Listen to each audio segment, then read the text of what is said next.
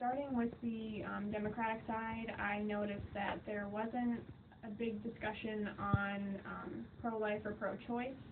And I know right now with the possibility of Planned Parenthood losing their funding, I think that was an important issue that was missed in the last debate. So definitely that. And I noticed that they wanted to give free education to illegal immigrants that are coming into this country, which I don't agree with at all. And then the Republican side, I think that they completely missed education in the last debate. I think it was last week.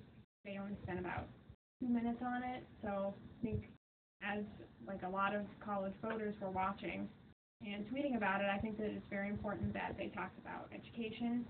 And they also did not mention like Planned Parenthood or abortion or pro-life and pro-choice. And I think those two were like education and that are like really important to